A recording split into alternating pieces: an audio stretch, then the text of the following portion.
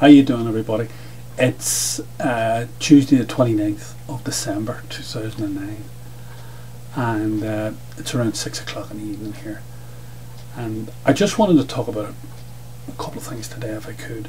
One is I was recently got a bit of a dressing down on an email about the fact that I'm always giving out about everything, which is true, and the person who wrote the email was a woman, and she insisted that instead of being negative about everything, what's your answer to a lot of these problems? You have all these opinions and all that. You must have thought about it. Well, I haven't really, but over the last few days I've put a small list of things, only six things, okay? And I want to discuss them with you now. It's 6 things, but it really is only 5, okay? Because I don't have any authority within the state, any political authority. I just give my opinion, as I say, and this is my little opinion. I think if this were enacted tomorrow morning, it's certainly not going to be enacted by this government we have in power, but if it were enacted by some sort of benign, sort of populist type of a government, I think it would be I think it would make a huge difference to society, and I think it would change the whole mindset of the population, people at large. Okay, and the first thing that I would do is I'd introduce a whistleblower's charter, and it would be sacrosanct, it would be written into law, it would be part of our constitution. In fact, I would pass it as part of the constitution, it would be part of the constitutional guarantees for everyone in society, that if they saw a great wrong being perpetrated by the authorities upstairs, by their seniors and superiors, there would be a body that they could go to and report it and know that something would be done about it. Okay? In other words, it would not be put in a file and forgotten about. Okay? And really that would be just an extension to the second thing, which is transparency. And the way that I would see transparency being more effective in society, I think that ordinary people, the way you would have on a jury system, ordinary people should be taken on an ongoing basis, on a rotational basis, throughout their life, and be put into positions where they sit in on quangos and government bodies and all the rest of it, and they monitor what's going on. They just sit there and monitor what's going on. And then at the end of their little period, their 3-month period or something, a new person is appointed. That person, he belongs to the people. It'd be like having a commissar, I suppose. Like people would, oh, no, that's what it is. He is. It'd be like, he would be like a commissar. If he saw something wrong, he'd put his hand and say, excuse me, I think that's against the law. Or, could this be correct? Who are you? How could this be correct? I'm going to report this. And he goes out and he reports it afterwards. So lots of people would throw their hands up and say, oh, dreadful. Do you want to cure? Do you want to have a transparent society? Then let's have a transparent society. And this is my suggestion about how I've done it. There might be better ones. All right. The third thing then is about corruption and secret societies. And I think that anybody who holds down a senior position within the state, a senior position within any semi-state body, any politician, or anyone who holds any public office at all, under pain of going to the pokey for a serious amount of time, must declare if they are a member of any secret societies. And the secret societies would all be listed out. There'd be a whole list then. We'd have to find out what secret societies are operational in Ireland. The Masons, Opus Dei, all that type of stuff, alright? And they would have to be declared. So when you got a ballot, it would tell you Mrs. such and such, or Miss such and such, or Mr. such and such, member of Opus Dei, member of the Freemasons, member of the Knights of Malta, all that sort of stuff, okay? So you'd know what hymn sheet they're singing off, okay? So that would be the third one.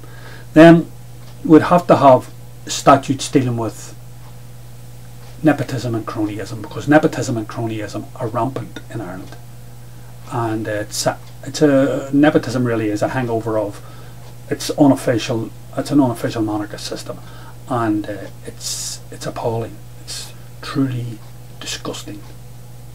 It's sort of like political incest, and it's just disgusting, and it has to be removed from the body politic, or the body politic will rot.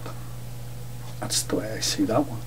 And then we come to the final couple of ones, which are straightforward ones, and that is direct intervention by the state to alleviate the unemployment situation.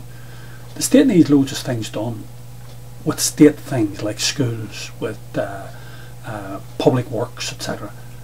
We have lots of civil engineers, lots of carpenters, lots of bricklayers, lots of people from the construction industry on the dole. Set up a state body and employ them directly and get all this work done. Oh no, that won't be done. No, see, that's too obvious. That's too straightforward. No, you got to have brown envelopes, nepotism, cronyism, arse-licking, brown nosing, all that sort of stuff. That's what we're good at. That's what us paddies, we're brilliant at that. See, we survived under imperial power doing that for 500 years, nearly 4,500 years. And we've carried that forward into our own state. The English left here in 1922, but we're still at all that brown and all that grovelling, you know, master grovellers. Paddy's master grovellers. Anyway, the final thing then is to do with the banking situation. This banking situation is something that I go on about. I go on about it non-stop, and I will go on about it non-stop. This actually could bring, if this goes really wrong, this actually could implode our state, our little state. But at the minute, it looks like we're into 54 billion we've borrowed from the European Central Bank for now.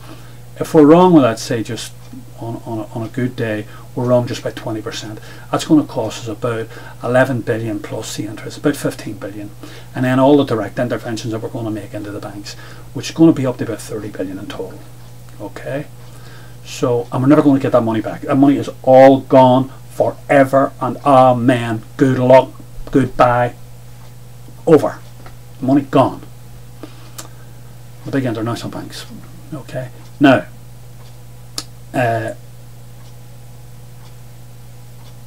what I could never understand is if it had been me and I had been in power, or I had been a minister and had some serious amount of power and made a decision, that decision would have been close those banks, banks gone, all banks that are insolvent or bankrupt gone, wound up, bing, bing. All the bank personnel are put to one side, and what we're going to do is we're going to open up communal banks, and they're each going to have a capitalisation of say 100 million. We're going to open up 50 of them. That's going to cost 5 billion. That's nothing in comparison to what we're talking about here. 5 billion. So we don't even have to borrow the 5 billion. We have that in the National Treasury Management Agency. So we're going to get it from the National Treasury Management Agency at literally zero interest, zero rate of interest, or at a very small amount of interest. And it's going to be paid back over 30 to 50 years. That's how it's going to be paid back. So these banks have got to make money. But they're going to make money because there's going to be 50 of them. Some big cities would have 2 or 3 of them. Small cities wouldn't have any. You know, they're going to be spread throughout the country where the population is. That's what they're going to be. So Dublin will have a clatter of them, and people will be able to go in and borrow money.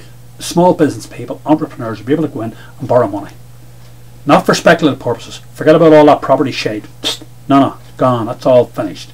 No, this is for factories to make people work to get employment. That's what this is for. To generate real wealth, capital, labour together, end product, sell it on the international market. Okay? And if you can't compete, don't be trying to compete against the Chinese. Alright? Anyway, the bottom line about it is about I see this. There's 6 things. Our state, our society, they're not going to enact those things. Because nearly all of them pose a threat to these people in power. These people in power are wedded to corruption. They're wedded to nepotism. They're wedded to cronyism. That's how they survive. They survive in all this. So, they're not going to be enacted. I'm throwing them out. I'm challenging people. I'm saying to people, you tell me, you've obviously thought about things that could be done. You tell me all the things that could be done. I've come up with 5 or 6. You tell me what you think should be done to change our society and change Western society, change the values of it, so that it becomes an egalitarian society representative of the people and not of a cute little cute elite at the top. Let's hear what you have to say. That's what this is for.